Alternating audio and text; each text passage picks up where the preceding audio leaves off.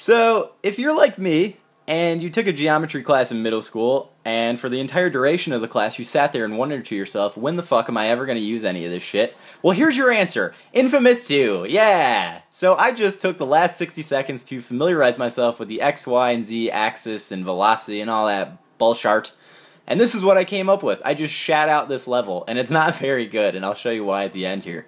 But a lot of people wanted to check out some UGC platforming missions, and this is what I came up with, and I'm sure I could have found a better one, but the PlayStation Network is a big old pile of poo-poo right now, so I couldn't really access anybody's missions. So you're just going to have to deal with mine.